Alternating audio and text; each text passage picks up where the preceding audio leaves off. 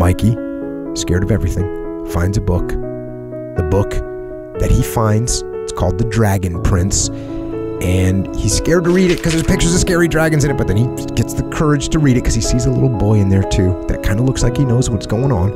So he sees that little boy and he goes, I'm going to read it. And in the book, the king is dead, and the boy is now the only one that will defend the kingdom from the dragons that are over the hill in the dragon cave. And the boy is scared because he's only 7 years old. He doesn't know what he's going to do. Goes and finds his father's war chest, pulls out the shield, pulls out the sword.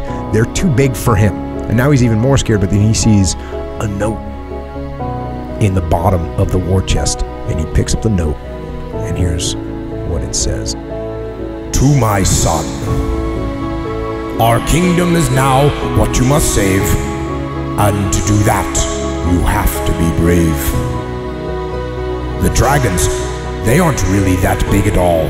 It is only in our minds that we make them so tall. Inside our brains, things always get overblown, especially things that are completely unknown. Stand up straight and hold your head high, and look your fears right in the eye. Don't look away and don't try to hide. Know that you have great strength deep inside. Fear is normal for every person on earth, but this is where a hero proves his worth.